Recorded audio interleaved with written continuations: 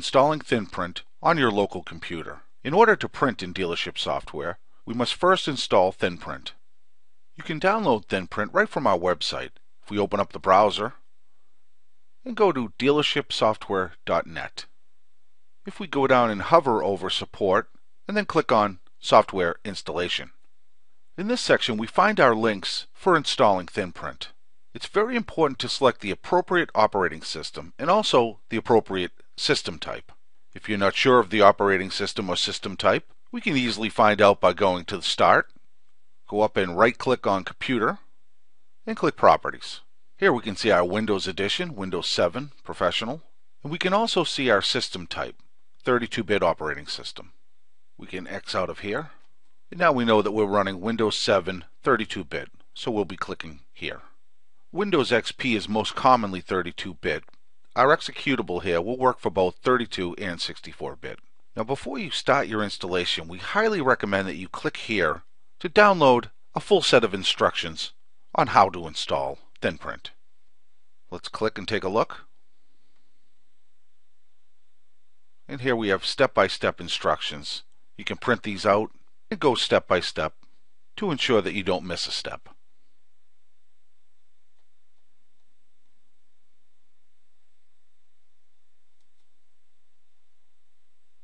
Now we can click on the link and start installing ThinPrint. Click on the Run button and click Next. Accept the terms. Click Next. Here we're seeing the folder. If you want to install to a different folder, you can click Change.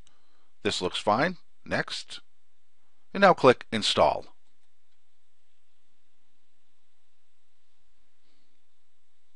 Installation successful, and we click Finish. The next step is to set the printers you will be using when you log in to dealership software. Go down to Start, click on All Programs, then click on Print Client Windows. Click on Configure. This brings up the Print Client Manager.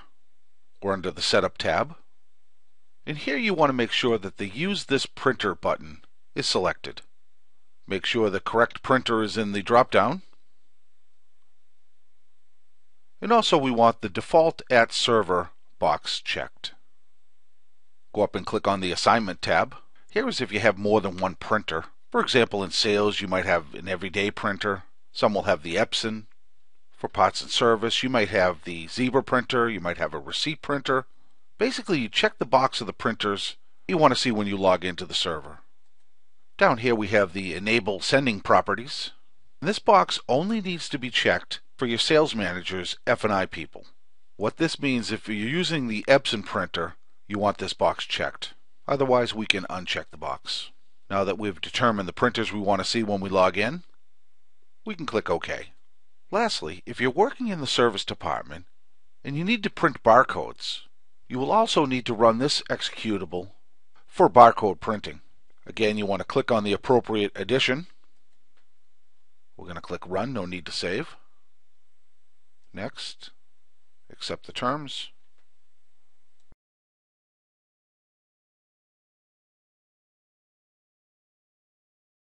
And click Finish. And that's it, installing ThinPrint on your local computer.